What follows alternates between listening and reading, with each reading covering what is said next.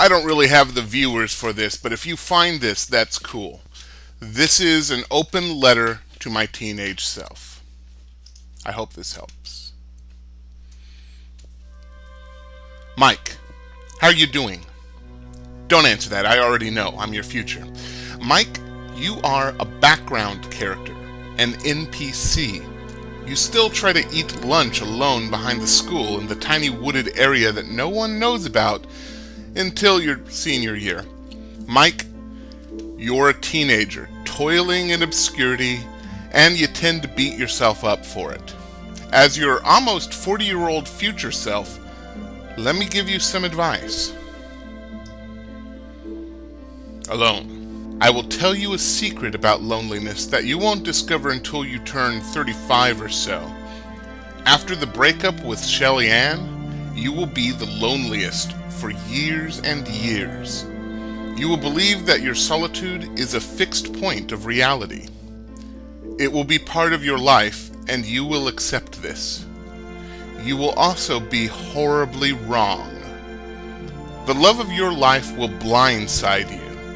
She will be everything you want and need and will turn your vision of reality upside down. You are not the enemy of female kind like you believe. You're just a man, and like the song goes, you want somebody to love. It'll be a while, but she'll pour unto you like the rains on the Sahara. Also, stop calling yourself gynophobic. You're not gynophobic. That's stupid. Art. The only good thing that Shelly Ann will bring to your life is the way she encouraged you to work on your comics. Here's the thing, you will never be successful at it. You'll never sell a single issue of your comics, and you will receive almost no commissions or money. You'll never be known. You'll never get that break. Also, you will never find a more fulfilling pastime. You were born to draw. The few fans you get for your comics will be the best friends you've ever had. Your art is part of you. Don't ever doubt that. College. College was never for you. You will find you're just going to be making F's and paying through the nose for the privilege. You will want to go to college because you're just floating through life, and that's what people do, right? Higher education? But you were never interested in college. You just wanted the knowledge. College is for people who want degrees, not education. Later, there will be this thing called the internet, and that's where you will find knowledge on your favorite subjects such as programming, philosophy, horror literature, mathematics, and art. Some people need college. You don't. Don't go with the flow on this one, man. Don't be normal. You are an artist, not a cartoonist. And you're going to find very quickly that the art world hates normal. Normal is boring.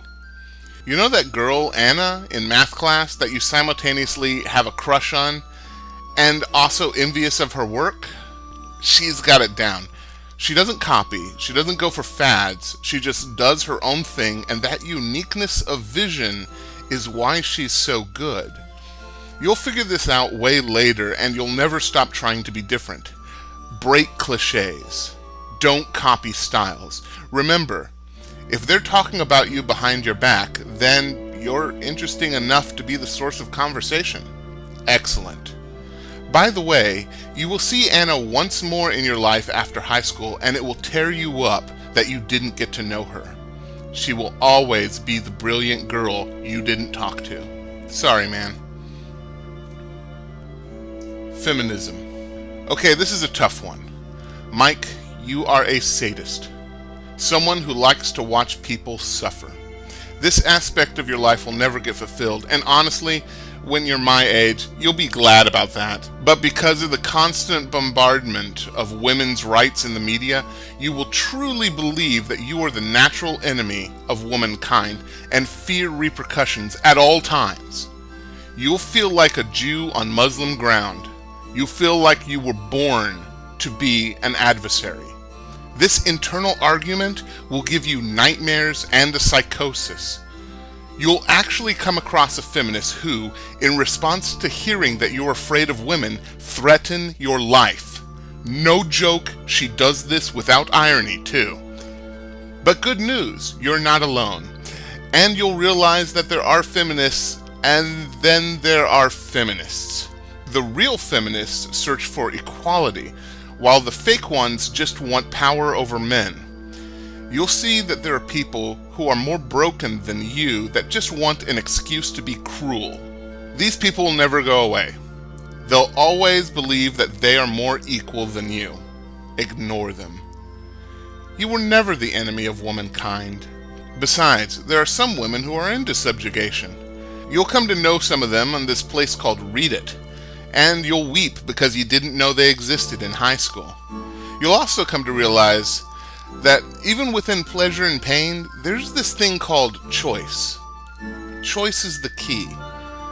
Mandra will explain it better later and tell you that there are many kinds of freedom. Don't settle for a slave, though. The real woman comes along when you're in your late 20s, and she's not a submissive. She is merely awesome. Free to wear sunscreen. Mike, there's this song going around called Everyone's Free to Wear Sunscreen. Listen to it. Listen to it over and over again. Memorize it. You'll find you're constantly referring back to it when you don't know what to do. It's just advice being read by a man with the musical backdrop, kind of like the Desiderata from the 70s. The best advice in the entire song is, don't worry if you don't know what to do with your life. Friends. You will keep in contact with exactly one friend from high school. That friend will be your quasi-brother, Little Mike. You'll drift apart, but he'll always call you when he's feeling nostalgic, and though it will kind of be awkward because he's usually drunk, you'll be thankful you still know him and that you still have that tiny root in your past. The group of friends you fall into after high school will be awesome, but you'll say something really stupid in the darkest part of your life and you will drift apart. The group of friends you gather after that will be really awesome, but you'll do something really stupid and drift apart once more. Picking up on a theme here? Stop being an asshole to your friends and trust them. They really care about you. They are not, as you think, patronizing you. Hanging out with the smarter people is probably the best time of your life. Eventually, you'll find a man named Chuck who is the strongest man you'll ever know. Don't let him go. Respect your friends. They're the best link you have to the outside world. Heartbreak. Shelly Ann is about to break your heart, and it's going to fuck you up for a long, long time. Your stepfather's about to do something that completely breaks your heart and spin you into a world of madness. You will never truly forgive him, but you should. He's still a sweet man. Your sister's going to break your heart, but she'll never know why, and you won't tell her. She'll later turn into one of your best friends, and not just family. Your mother will need your help, and you won't be able to do a damn thing. That's going to break your heart too. You'll never recover. Through all this heartbreak, you know what I've learned? That depression is a perspective. The world rots around me, and then the next day it's bright and sunny. The future is shit, but the next day it's glorious. You will contemplate suicide until you're about 21, and then you'll realize that the awesome things in life are worth going through the storms. Stay strong in your darkest hours. There's something beautiful waiting for you on the other side. High school. Fuck high school.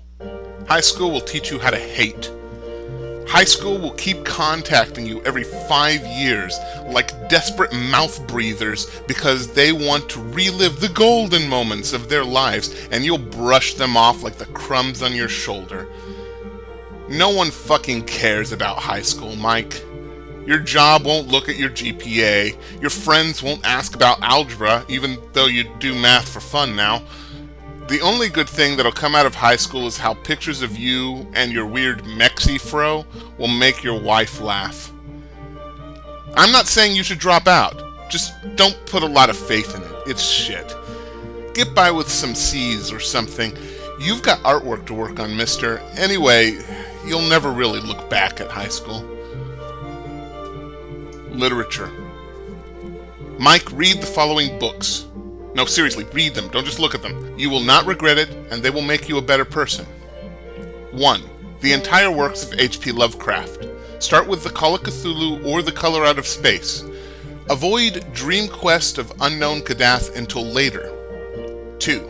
The Bloodstained Rabbit by Sean Kennedy. Good luck finding it, but it's excellent and it's a beautiful rendition of what a horror novel should be. Even though it hasn't been published, I don't think. 3. The Hitchhiker's Guide to the Galaxy by Douglas Adams. Don't just stare at it. It's been on your shelf for years. Actually read it. 4. Body for Life by Bill Phillips. Not the corporate volume. Look for the original first or second editions, the one that Phillips actually wrote and wasn't edited for him. 5. Understanding Comics by Scott McCloud. You will reread this over and over and over again. Then you'll loan it out, it'll get stolen, you'll buy a new copy, and you will continue to reread it. 6. 7 Habits of Highly Effective People by Stephen R. Covey. Best found in books on tape form.